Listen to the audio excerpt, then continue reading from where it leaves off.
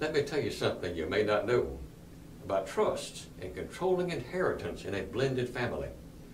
In other words, a family wherein spouses from two prior marriages marry and bring children into the new household. It's just like the Brady Bunch. We know that the divorce rate hovers at about 50%, and second marriages are increasingly common. Often, one or both spouses from that marriage brings children to the new marriage.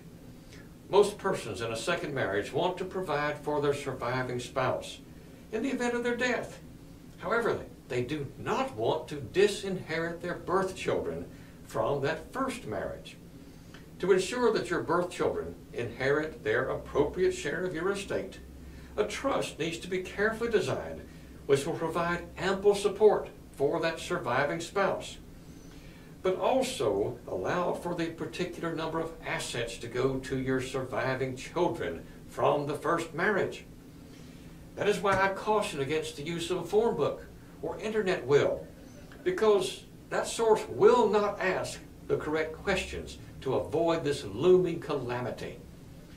In nearly 40 years of law practice, I have handled hundreds and hundreds of well-planned estate plans. My job is to take care of my clients. Call me,